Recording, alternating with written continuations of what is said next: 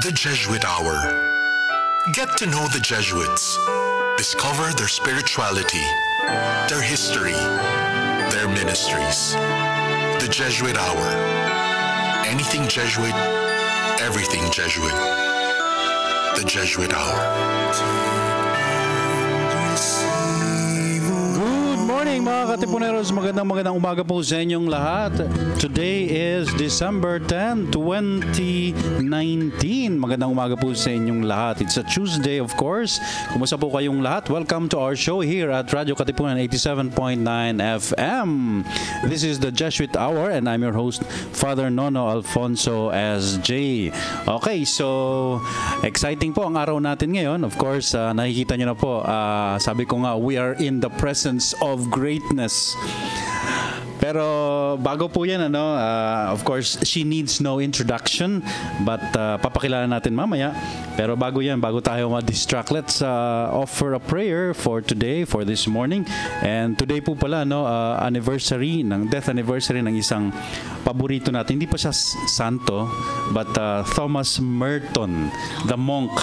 So it is his death anniversary today, and he wrote a beautiful prayer on abandonment. So yun po ang ating ipagdadasal ngayon. And of course today also is International Human Rights Day, December 10. Let's pray in the name of the Father and the Son and the Holy Spirit. Amen. My Lord God, I have no idea where I am going. I do not see the road ahead of me. I cannot know for certain where it will end, nor do I really know myself, and the fact that I think I am following your will does not mean that I am actually doing so. But I believe that the desire to please you does in fact please you, and I hope that I will never do anything apart from that desire. And I know that if I do this, you will lead me by the right road, although I may know nothing about it.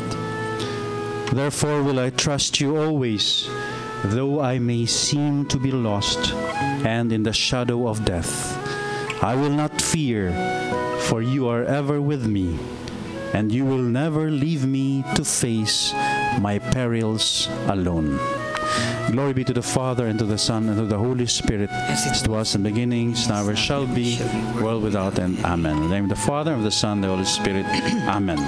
Okay, so simulan na natin, Justin, kasi as I said, we are in the presence of greatness. Lumiliwanag ang ating kapaligiran, di ba, Justin? Okay, so kasama po natin ngayon, of course, as I said, she needs no introduction. We are so honored because she granted our invitation to guest in Radyo Katipunan.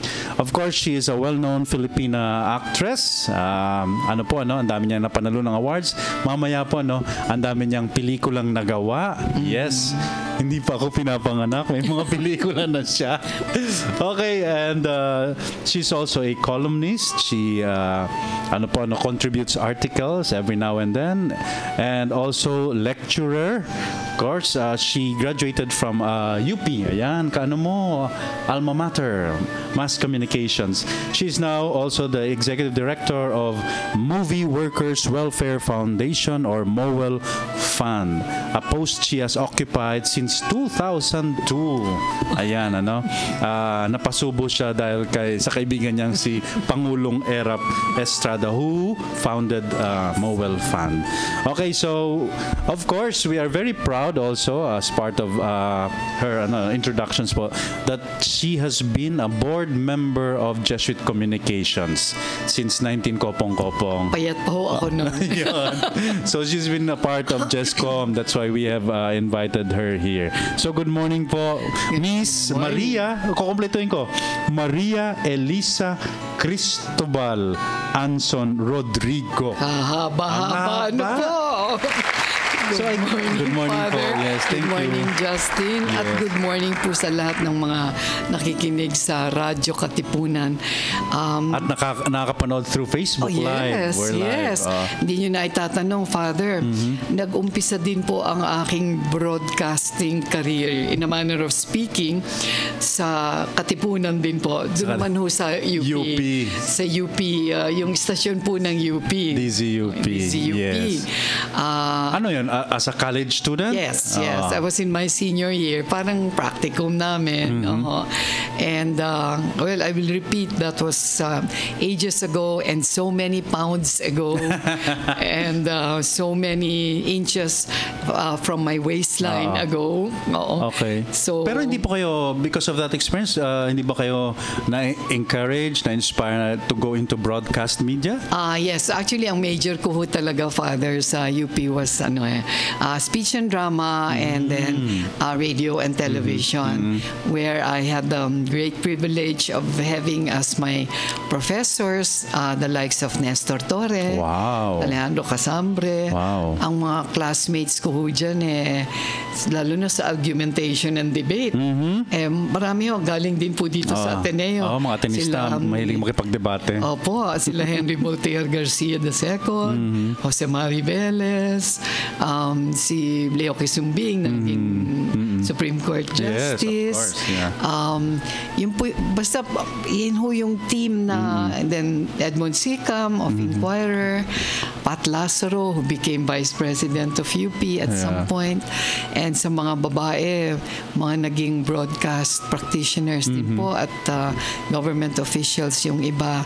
So, Wow, many yeah, I was in the midst of greatness. Yes, oo nga. So, Pero saan mo nanggaling? Ang itatanong ko una actually is, Maria Elisa Cristobal Anson-Rodrigo, saan nanggaling yung boots? naku, kalayo-layo nga ho, Father. Ang kwento sa akin ng tatay ko, si Oscar Moreno, yes. Oscar Anson in real life. Artista po siya noon sa Yes. Sampaguita. Ay, nung pinanganak na ho ako, I was a liberation baby, Father. Wow. January 30, 1945. Nung pinanganak ho ako, amidst the chaos of liberation and the last parang the last hurrah of the Japanese in the country, meron daw hong famous comic strip character na ang pangalan ay Boots. Oh. So doon po kinuha. Kaya in my former life, I think I was a comedian. And of course, nabanggit niyo na po yung father niyo, Oscar Moreno, also a great actor, no? But your mom also, 'di ba? Ang nanay ni Madam Boots ay apo ba ni pamangkin ni Epifanio de los Santos, EDSA. As in EDSA. Oh, 'di ba? So royalty talaga kayo. Ang lolo ko at yung EDSA ay magkapatid. Yo, see? Royalty. Okay. So, yun nga po. So, anong nangyari? So, instead of broadcast, of course, you became a movie actress. Before I became a movie actress, Father, I had a TV career. No? Nag-hosting po ako. I hosted several talk shows. Then, I hosted Dance-Orama, which was a nightly music dance show for young people. At as Providence would have it, or as sabi nga nung iba, destiny, serendipity, whatever, doon ko ho nakilala yung mapapangasawa ko, si Pete Roa, who was also a media practitioner ahead of me. We met on the set and it was a nightly show. So by propinquity ho siguro and sharing the same interests, after 1 year, we got married na ho. Kaya nga ho, actually, Father, I have to explain this. Hindi po ako nagmarcha sa UP sa graduation. Nagmarcha ho ako sa down the aisle. Kaya at yung thesis ko, hindi ko ho natapos. Oh my! So I don't have my diploma, Father. And yet, I was able to take special courses later on, like in Georgetown University and in two networks, one in Rome and one in Amsterdam, in Rotterdam, for special courses na lamang. Yeah. Okay. But when was the movie break? The movie career started in 1968. 68. Yes. This despite being invited to join films as early as during my teen years. Pero ayaw ho ng tatay ko. Kasi sabi niya, medyo colorful at masalimuot. Bagamat masaya ang movie industry. What was the first film for you? The first film was El Perro Gancho, which was an action film produced, directed, and starred in by Eddie Rodriguez. At I was maswerte ako, Father. I was blessed kasi I didn't have to go through the usual route of starting in bit roles, supporting roles. Unang picture ko, leading lady agad. And after that, leading lady noon. Hindi na ako dumaan sa ano. So, it helped, I guess, that my father was my father. But after a while, I think unintentionally I turned the tables on him kasi after a while siya na yung kilala as ang tatay ni Boots Anson-Rodrigo. So you began in 1968. Opo, I was 23. So ang tagal nyo na po kasi even today you're doing films, right? Yes. Napanood ko yung sa insurance, yung ad nyo ni Mr. Eddie, the late Eddie Garcia. Yes, yung sa Forest Lake. Yes. Forest Lake, yeah. So hindi nga insurance, yeah. It's actually a memorial park. Memorial pala, but it's so... Yeah. And ang sinasuggest ko nga dun sa mga may-ari at nagpapatakbo ng memorial park, which has really gone very big nationwide, ang sinasuggest ko, sana ang gawin yung parang catchphrase ay, people are just dying to get there. Pero baka daw hindi mahuli, mga hindi mag-grasp ng mga tao. So, almost like 50 years already. Actually, 50 years so, Father. Pero meron nung respite may respite ho ng 11 years during our stay in the U.S., in the Washington, D.C. area. Because I served in the Philippine Embassy in Washington. And after my posting, we decided to stay there so our children could continue their studies. Talaga, when was this? 1982 to 1993. Wow. But what got you into it? Actually, kasi, Father, all my life, then and now, hindi naman ho ako full-time or purely sa movies and TV lang I've always had civic involvements, church involvements. I was always lecturing on the side, teaching on the side. So I think it was because of that, and also because at that time, I was in the Board of Commissioners of the Population Commission na siguro naisip nila meron din involvement sa gobyerno, and I was doing shows both for ABS and the National Media Production Center, the government station, na inimbitahan ho ako to gather or organize the Filipino communities in the States, where the communities were very large. Starting with Washington, D.C. Then we also had our stints in San Francisco, New York, L.A. And you did that for 11 years. Wow. I was in the community relations office, the embassy, and the media relations office. But did you miss the movies? Were you offered by Hollywood when you were there? In Hollywood, no. Sa Hollywood, no. I had my offer in Hollywood when I was still here. Okay. And recently, sana a chance to appear in a Hollywood movie just a few weeks ago. An invitation came, pero the shooting would involve many days and out of town. Nahiya ako kay attorney. My husband kasi masyadong matagal. Sama mo. Nagtatrabaho pa rin hindi po niya maiwanan yung kanyang law. So you had to turn down a Hollywood offer. Actually, it was an invitation to read the script that they would send to Hollywood for the role that they were recommending me for. Ano po yan? ABS-CBN line produced. And so ABS-CBN recommended me for this role. They sent me the script. And I was ready to read, but when they told me na yung schedule 10 episodes po yun, abutin ng 12 to 15 days per episode in Cebu. So medyo I got cold feet. Baka mapili ako, and it was likely because I think I was the only one they asked to read for it. So nag-beg off. So kayo yung di ba sa La La Land, ano ba yung movie? Di ba yung movie there was a choice between career and love, di ba? Ang pinili ni Miss Boots ay love. This was not the first time, Father. Actually, when I was pregnant with Chiki, my daughter, whose sons are all products of Ateneo, of course, I received an offer to star opposite Topol.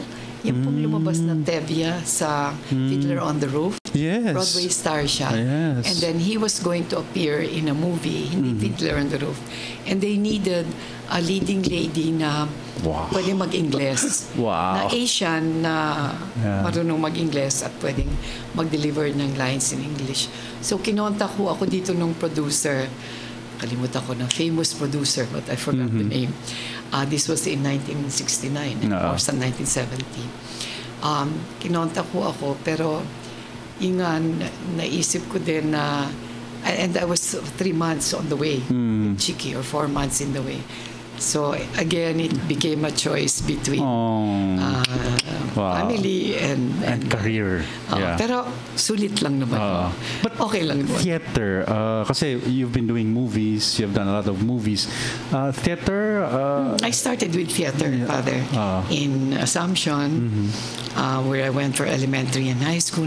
And UP, I was the first woman president of the UP Dramatic Club. And I was a mainstay in the plays of UP Dramatic Club under Wilfrido Maria Guerrero. Okay. National artist. So that's where, sabi nga, I honed my spurs siguro on theater. And every so often, I would do theater stints here sa iba't ibang mga companies. Binabati ka po ni Noel Ferrer. Oh, Noel! Hello! I love Tita Boots. Siya ang ina ng laging saklolo namin sa MMFF, Metro Manila Film Fest. It would be good for Jescom to publish her book. Oo naman, Noel. Oo, ito nga, Noel, kinakausap ko na rin sila, Father. How can I say no? Diba? It's an honor. Maka Jescom can do the printing of our book. No problem, sabi ko, Noel. Don't worry. And nabanggit niyo si Noel, Father.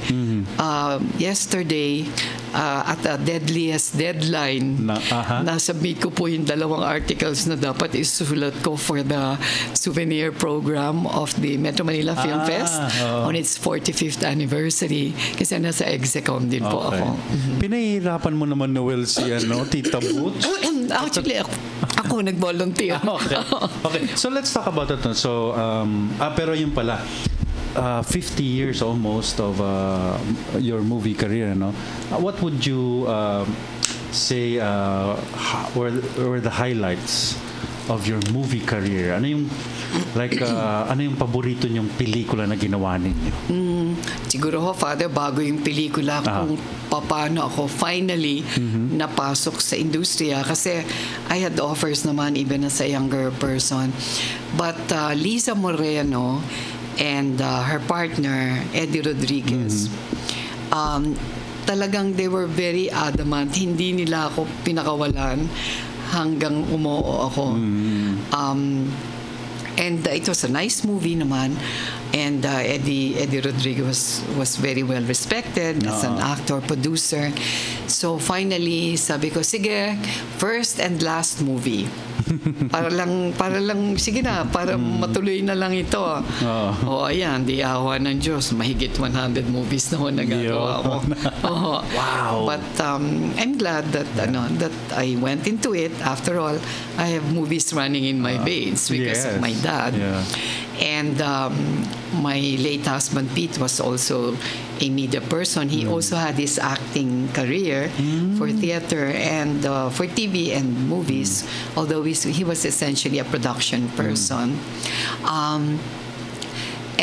So I'm glad I went into it. Yung nga, Father, matutuwa kayo rito, yung mga madre sa Assumption, kasi alam nila ang tatay ko artista. So medyo ilag sila sa Tagalog movies kasi nga colorful, etc. So when I went to UP, sabi nga nila, wow, UP, okay, maybe it's good for you to go to UP kasi you're very scrupulous, sabi sa akin. Loosen up a bit and go to UP and experience a co-educational life. So that was one. Nung pumasok po ako sa movies, napakalaking shocker dun sa mga madre sa Assumption kasi I was like, gold medalist for conduct, president of the sodality, blah, blah, blah, student Catholic action, all of this, ganyan. So medyo nagulat sila that I went. But in the course of my movie career, every time I would go to a reunion in Assumption, the nuns there would approach me and very humbling, Father, but very heartwarming. They would always tell me, we are glad you joined the movies. We're glad kasi bandera mo yung magayway mong bandera ng Assumption. At go into facets of the film industry that others may probably not tread on. Did you entertain at any time entering the religious life? Oh, yes, Father. When I was in high school. Nag-umpisa ho yan when Father Lorenzo Maria Guerrero was a retreat master in grade 6 in Assumption. Bago ho nun, Father, medyo pilya ho ako eh. I would spurt ink on the back of my classmates' blouse when we were in line. Yung mga ganun. Parang hindi ko ma-imagine na pilya kayo. Mga ganun, mga kapilyahan lang naman. Or in church, pag sa sodality kasi we would have our office every Thursday afternoon. I was the number 1 giggler. So while we were doing the Vespers and all of that, I was there giggling and nahahawa lahat yung mga classmates ko.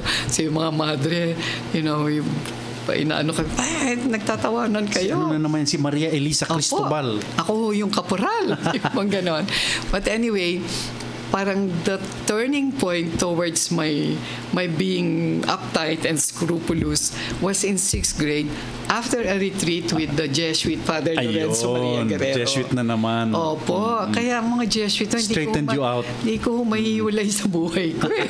So anyway, after that, parang tapos, I came from a dysfunctional family. My parents separated and all of this. So parang ako na ho yung tumayo na parang in charge sa pamilya. And so anyway, at all that while, I thought I had a calling. I thought I had a vocation. So, nung second year po ako, kinausap ko po yung aming mistress of class, si Mother Angela Ansaldo. Ano yan? Tiyo yan ng asawa ni Jo Marie Chan. Another Jesuit. Tiya pala. So I told her about what I thought would be a calling. And sabi niya, you can nurture it, pray about it, but you allow yourself some distraction because you're young. And young girls go through this stage. That's a very good advice. So siya yung unang-unang natuwa nung upon graduation from high school. pinapasok ako ng tatay ko sa UP, sabi ni Mother Angela, mabuti nga para dyan malalaman mo when you have all of this, when you're outside the convent walls, kung meron ka talagang vocation. Wala pala ho. Sigurado kayo, Okay, going back to the films that you have made, 100, I think it would be unfair, but para po sa inyo, ano yung paborito niyong ginawang pelikula and why? Siguro yung landmark movie ko with Dante Rivero and Lisa Lorena, ito po yung Wanted Perfect Mother in 1970. I think it was my third movie. And Wanted Perfect Mother was a take-off from Sound of Music. I did the part of the governess. And it was a musical. We did some singing, guitar playing, blah, blah, blah. Mga orphans noon, sila Gina Alahar, si Ariosto Reyes, Jesuit trained din po yan. Si Snooki started her career there as a 3-year-old. And this was the first movie directed by Lino Broca. First movie niya. I was one of those who convinced him to go into the movies. Classmate ko po yan sa UP. And we were together sa UP Dramatic Club. So in one of our bus rides going, sabi ko, Lino, dati ka mag-movie, sayang. You know, you have the theater, ganyan-ganyan. And wala pa siyang masyadong confidence. So after school, I told the Leia Productions people about him. And they got him.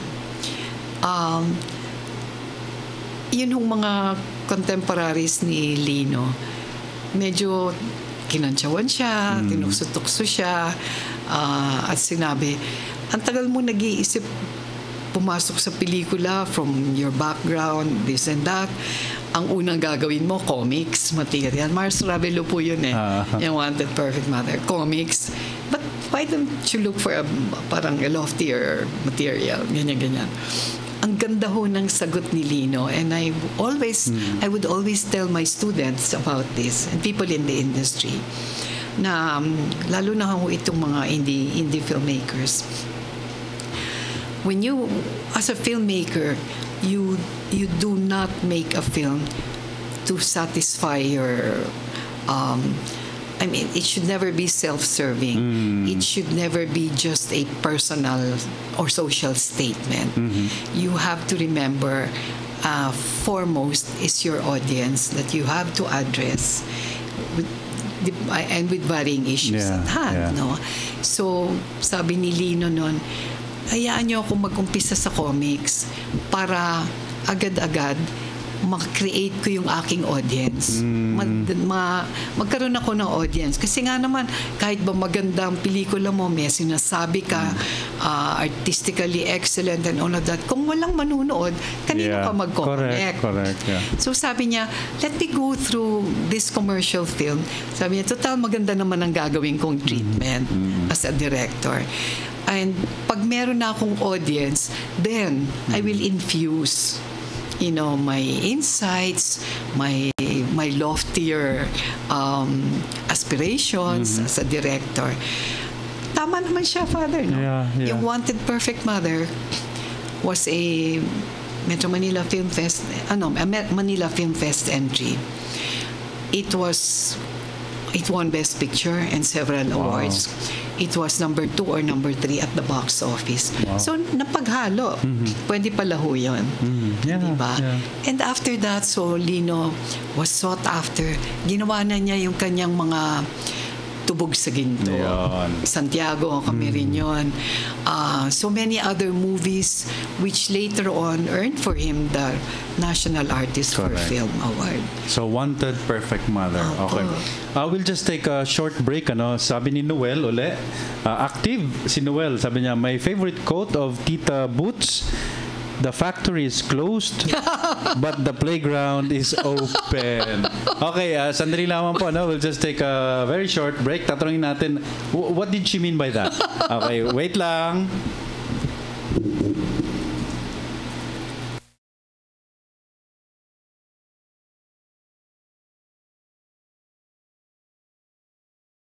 In a few Katipuneros, so please stay tuned.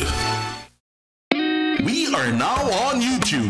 Watch all of our live episodes plus exclusive content in our channel at Radyo Katipunan FM. Don't forget to click subscribe and hit the bell to get the latest updates. Lead X. X is for the extracurricular life of the Ateneo College students. X is for the X factor that transforms them into leaders, into men and women for others. X is for Lead X. Lead X. Down from the hill. To open our eyes and ears that we may see the face of Christ and hear his voice in our midst. For 28 years, Jesuit Communications has been promoting the Catholic faith and serving the nation through both traditional and new media. Hear us tackle national issues in light of Christian values on Usapang Kapatid, Pasakalye, and Radio Veritas. Watch our uplifting reflections on Kapet Pandasal and The Word Exposed, as well as our acclaimed TV specials. Listen to the inspiring and soothing music of Jesuit Music Ministry's original artists as you read our spiritually enriching books. To learn more about JustCom's mission of evangelization and education, follow us on YouTube, Facebook, and our website, justcom.ph. To give a face to the faceless and a voice to the voiceless, that we may recognize Christ in them and hear his story in theirs. Calling on all young male professionals. Do you wish to live an extraordinary life? Are you tired of the routine and mundane and long for a dynamic, adventurous, and even dangerous life? Do you wish to make your life count and hope to make an impact long after you're gone? Do you wish to live a life of service to society, to country, and to dear Mother Earth? Then you are the one we are looking for. Consider the Society of Jesus. Join the Church's gallant army and turn your world upside down. Call the Jesuits Vocations Promotions Team, 426-6101, local 3406. Once again, 426-6101, local 3406. Follow at Radyo Katipunan in our social media accounts on Facebook, Instagram, and on Twitter. Friends, Romans, countrymen, lend me your ear. Do you long for a good spiritual read? Or for literature that not only feeds the mind, but nourishes the soul as well? Do you want to be inspired, feel positive and hopeful about life? Then read The Windhover, the official magazine of the Jesuits in the Philippines. Written by Jesuits and their lay partners, The Windhover features real stories about the Jesuits and their various ministries. Be inspired. Be blessed. Subscribe to The Windhover. For inquiries, call the Philippine Jesuit Aid Association at telephone numbers 426-6001, locals 4890 or 4892. Once again, Philippine Jesuit Aid Association, telephone numbers 426-6001, locals 4890 or 4892. The Jesuit Hour. Get to know the Jesuits. Discover their spirituality, their history, their ministries. The Jesuit Hour. Anything Jesuit, everything Jesuit. The Jesuit Hour. And we're back here at the Jesuit Hour, and we are, of course, with the great, legendary Miss Maria Elisa Cristobal Anson-Rodrigo, or Boots. Okay, so ano pong ibig sabihin ni Noel Ferrer? That quote, the factory is closed? Nag-umpisa yan, Father. When I got married the second time at the tender age of 69, and my husband was 75 years old. My second husband is Francisco Rodrigo Jr., the son of Senator Soc Rodrigo.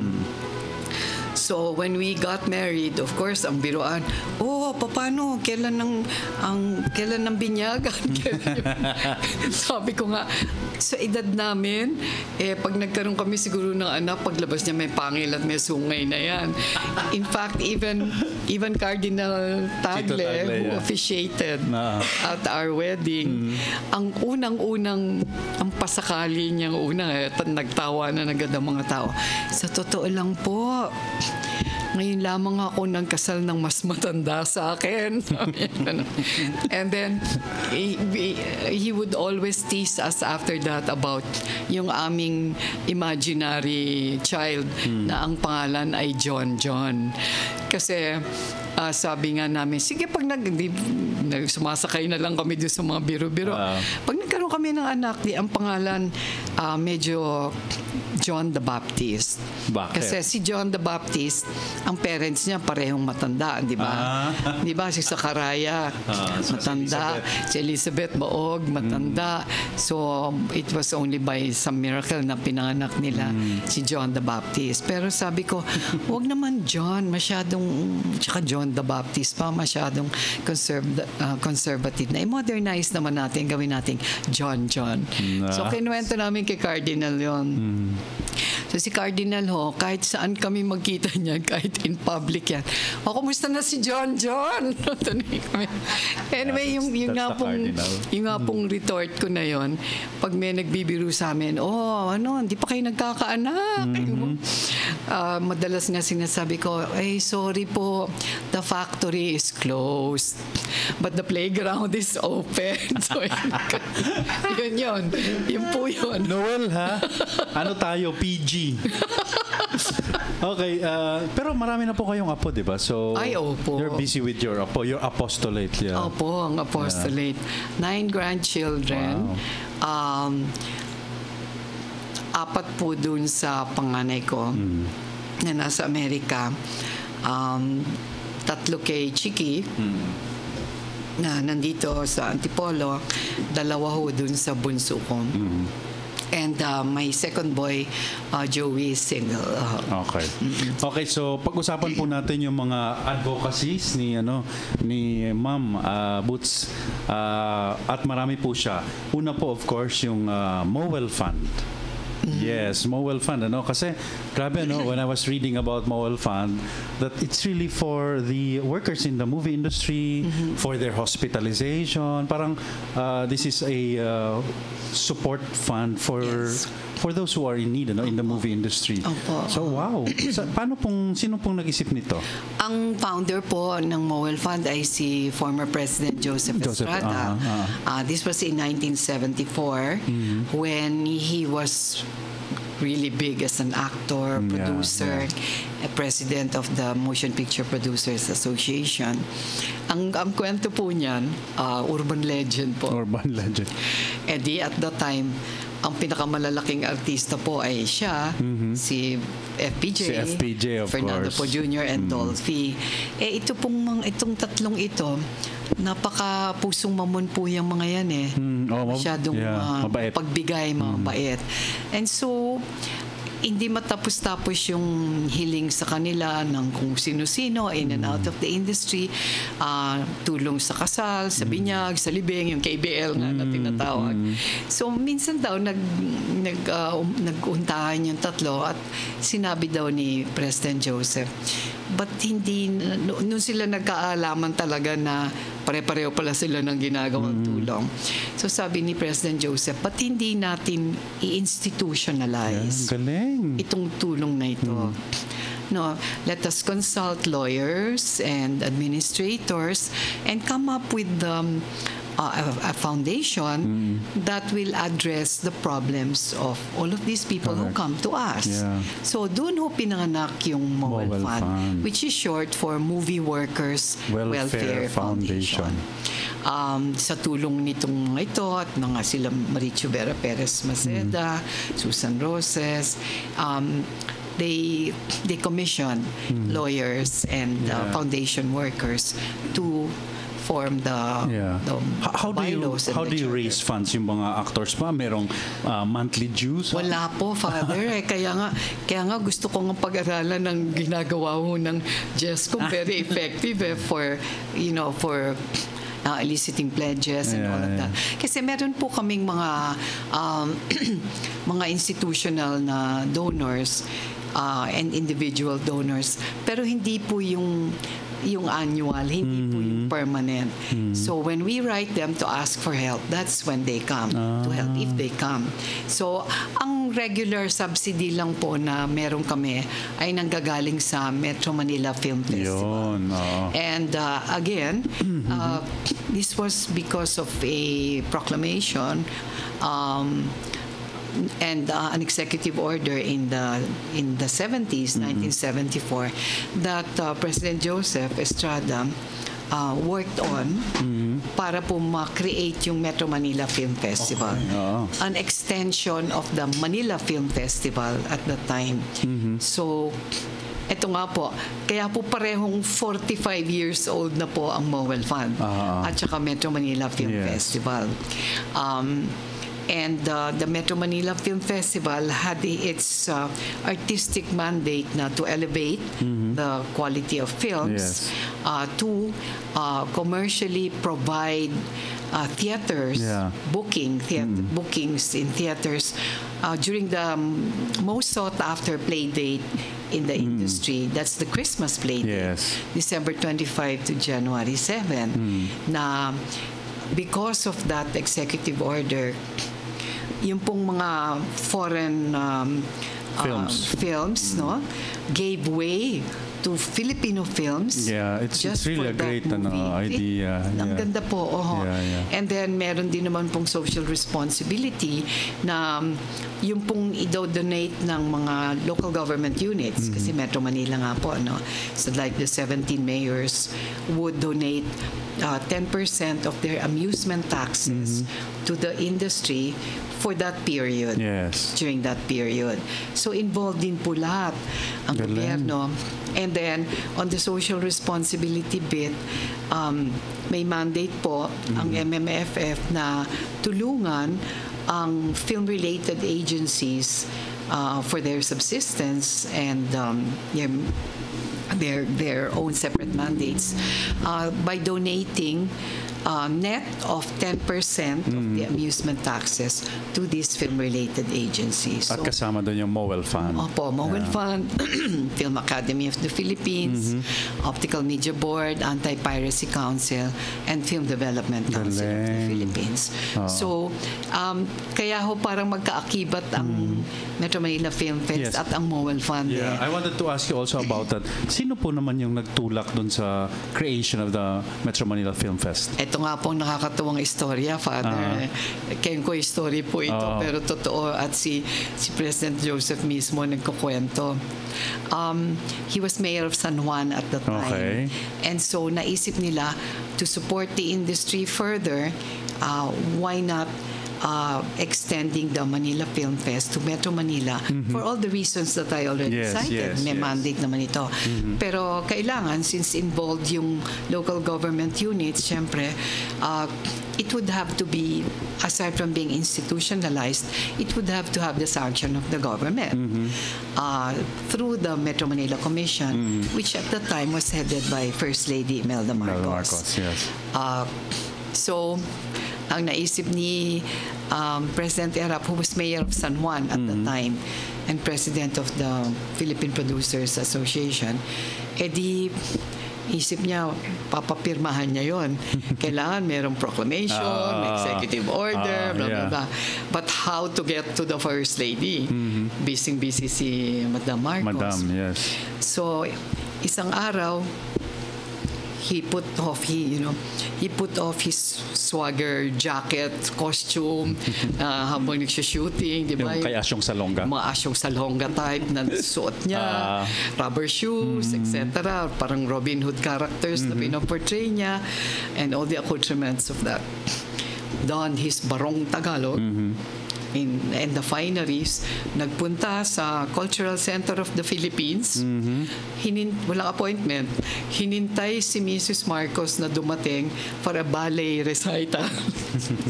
So, kahit matagal daw siya nagkukwento nito mismo, si President Estrada. Kahit matagal daw siyang naghintay, okay lang. Pagdating ni Mrs. Marcos, sabi sa kanya, "Oh, Joseph, hindi ko akalain, mahilig ka pala sa ballet." Kaya sanay siya, no, yung role niya parati. Action. Diba? Yeah. So, right then and there, kahit na uncomfortable siya doon sa suot niya, in-explain na niya agad.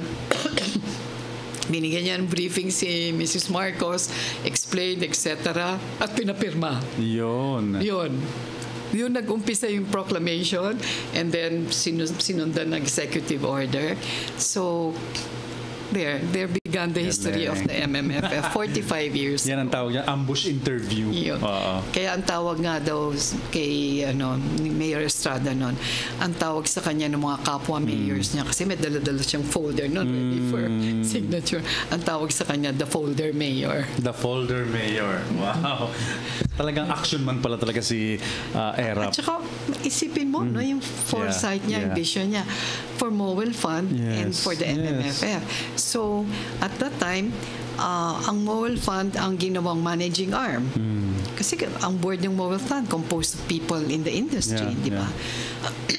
MF Film School pati, etc. At tapos yung unang-unang beneficiary ay Mowel Fund.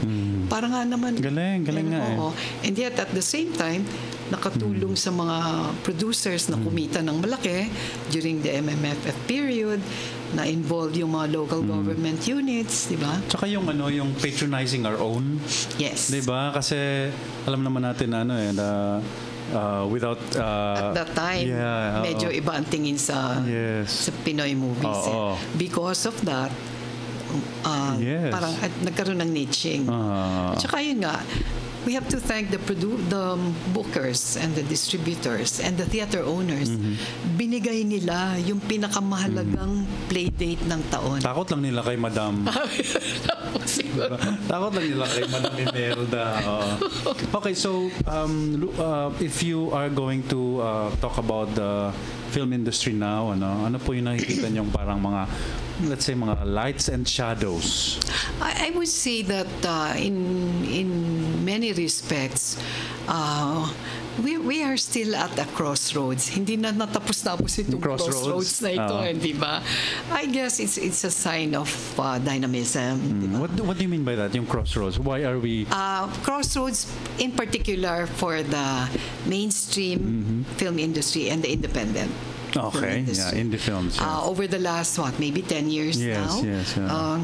Napakalaki nung dichotomy, chasm between the mainstream, the big production outfits, at yung indie filmmakers. So parang ang tingin noon, 10 years ago and maybe even now, second rate yung indie film na yan. Kasi kulang ang equipment, mababa small budget, small budget, mga artista hindi kilala generally.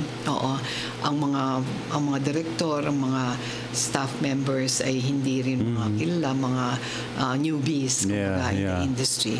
Kung ihambing mo dito sa mga malalaking productions ng Star Cinema, Viva, Riga, etc.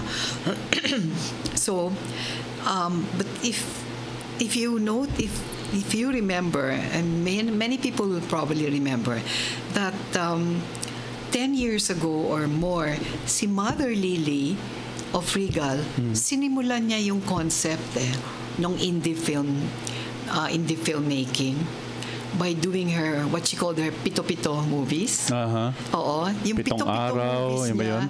Yes. Tinawag na pito-pito kasi 7 araw lang ang shooting mo. Ang budget mo, 2 million lang or 2.5 million lang. Basta, bibigyan ka ng suporta, pero pagkasyahin mo yan, pero kailangan magaling ang pelikula mo. Tall order, no, from Mother Lily. So meron siyang But that ganon. was the precursor of indie films. Oo. Although, of course, yung independent short films, ina-attribute sa Moel Fan Film Institute na kung saan nagsimula sila Nick De Ocampo, sila Larry Manda, Neil Dasa, all of these people. But anyway, going back to the Pito-Pito, doon nag-umpisa yan. Kaya dyan pumasok yung mga Jeffrey Jaturian, si Love Diaz, itong mga independent filmmakers sikat din ngayon, na kinuha ni Mother Lily, and ngayon na sila, they traversed kumbaga the route from indie film to mainstream. Kaya meron po tayong term ngayon na main D, which is a combination of mainstream and indie. And you notice that even among movie stars and directors na mga may pangalan, lumalabas sila ngayon sa indie films, no? And vice versa. Yung mga indie actors and actresses lumalabas na rin ngayon sa mainstream. Halimbawa siya a very successful indie film in recent memory is General Luna. Yes. Diba? And then yung director kinuha na to direct Darna. Yes. Diba? So, Gerald, no? So mayroong nakakatawid na, diba? At yung mga maliliit quote-unquote na productions noon, like yung TBA, yung producer na considered indie producer yan. Pero ngayon, major na. Diba? Major na. Quantum Films ni Attorney Georgie Alonso, major na yan. Pero why is that a concern po? That sabi mo nga, there's a chasm that ngayon naman at least na bibridge na. But why is that a concern? Kasi ako parang feeling ko, yung indie films, are they supposed to join the mainstream or are they, di ba? Meron pong mga indie filmmakers who prefer to stay indie in that respect. Na they can issue social statements. They can be as nationalistic, as patriotic, as unconventional, and daring and courageous as they want to be without fearing bombing at the box office. Eh, syempre, kung mainstream production ka, hindi naman pwedeng malugi yung pelikula mo para makapagpatuloy malaki ang budget mo. Tsaka para mapagpatuloy mo. At tsaka ang laki ng staffing ng mainstream producers. You have to sustain itong malaking staff mo, the production crew, etc. So, kailangan ma-ensure na kung hindi man kumita, mabalik man lamang yung kanilang kasi the way taxes and other obligations of producers go, for every 1 peso na kinikita ng isang producer, 30 pesos lang ang napupunta sa kanya, nababalik sa kanya. Mahal talaga. Kasi merong part goes to the theaters and part goes to the government for the taxes.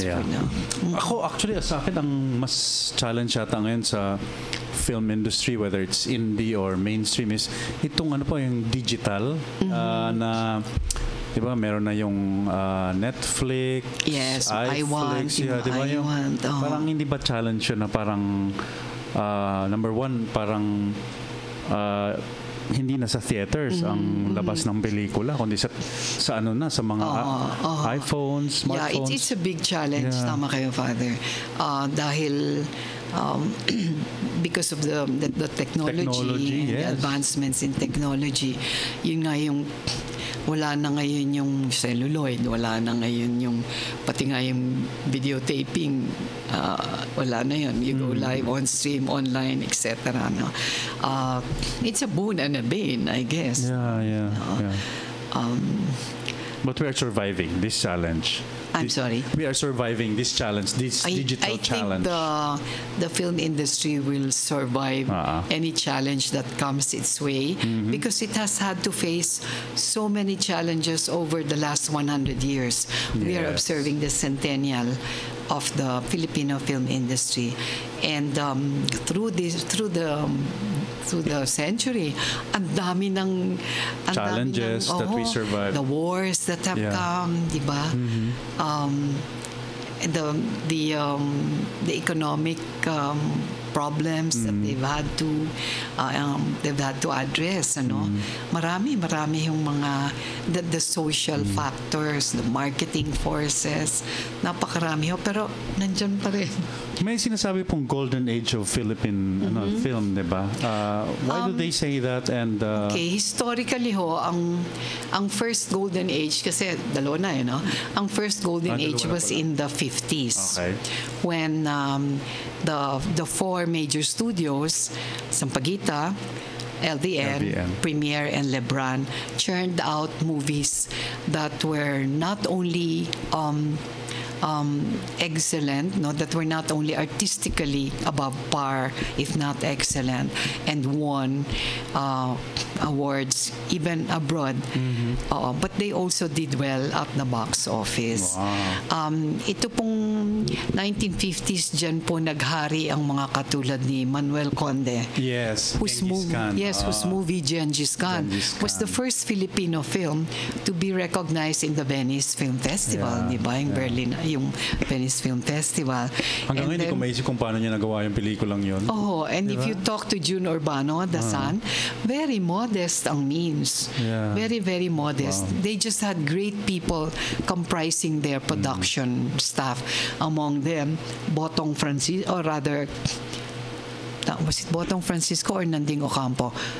Hernando Ocampo, who was there. Naku, I'm not sure now if it was Botong Francisco or Hernando Ocampo, who was the costume designer. Oo, nung challenging. Yeah. Oo. What about the second golden age? When would that The second golden age was the 70s. Yun na, sina Lino Kung saan lumabas na yung mga Lino Broca, Ishmael Bernal, Eddie Romero, of course, stayed on from first golden years to the second golden years. Sila Mike De Leon, yes. Celso Ad Castillo, Loris Guillen. Ito na yung ganun din, no? They produced movies which not only won internationally, but also were highly recognized and given tribute to here, and which also did well at the box So do you think there office. will be a third golden age? Marami po nagsasabi na there were those who predicted na dapat daw nitong 90s. Pero I would say that now the present time would be a good time, no? Kasi ang dami ngayong at saka yun nga, the challenges are greater now, no?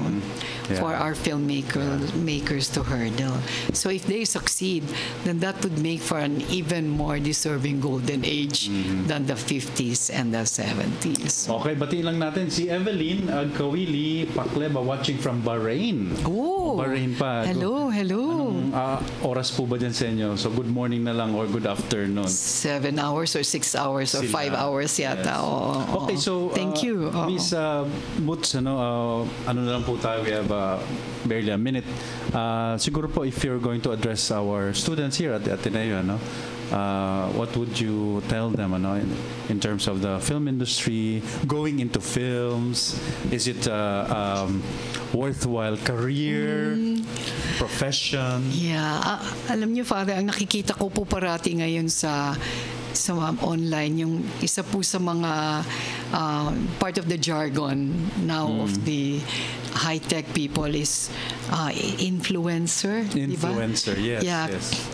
If you young people would like to be an influencer, not for yourself, not for your own glory, but for a higher glory, the industries for art and for God's glory, as Jesuits have taught us, no, for the greater glory of God.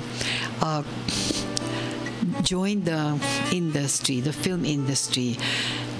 In whatever phase, on camera, behind the camera, the artistic, the technological, because only then can you be able to reach out to a vast audience and spread your message en masse.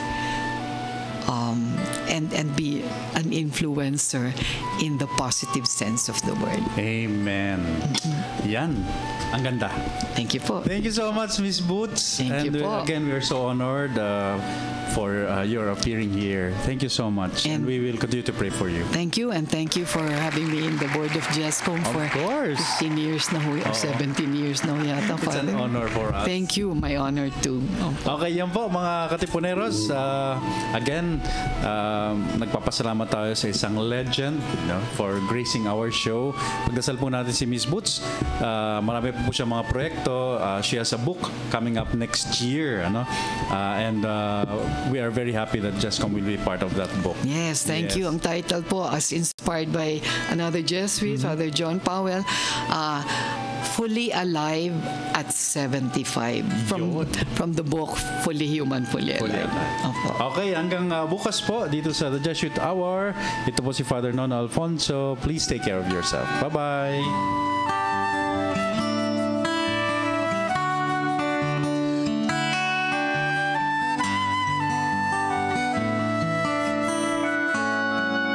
The Jesuit Hour. Get to know the Jesuits. Discover their spirituality, their history, their ministries. The Jesuit Hour. Anything Jesuit, everything Jesuit. The Jesuit Hour.